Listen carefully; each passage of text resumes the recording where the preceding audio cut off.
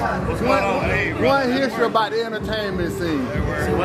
One history about the entertainment scene. How important is the host at showcases? It's very important. How you doing, brother? Very important. It's vital because we're the ones that presented most of these artists to the stage, sometimes for the first time. So yeah, we're some of the influencers that put these guys in the right position to set them up to look good and sound good on stage. And how much of it does it require for you to be an entertainer? Because if it's dead, then you got to entertain the crowd. Correct. Yeah, sometimes we have to be comedic. Sometimes we have to, move and shake the crowd and get the crowd hype and do all those certain things to create atmosphere for these artists to come out and have a great time to perform. And you know what? I had the pleasure of catching you at the Freaknik concert before the Corona at Lakewood.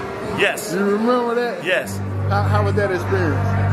Bringing on 22 acts in one night, it was quite a bit. But yeah, when those are some of the guys, the underground guys and the on-top guys that performed through the Freaknik era, way back like 92, 93, all the way up to the ending. And one last question. Hip-hop and violence. What do we need to do? What do we need to do to fix hip-hop and violence?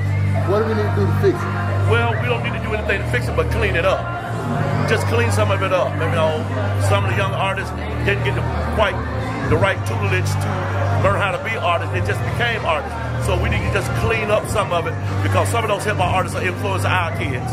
So that's pretty much all the basics I have. That you need to clean it up a little bit. Mojo. Yeah, Mojo Hanley. What's going on, bro? What's going on? How you doing?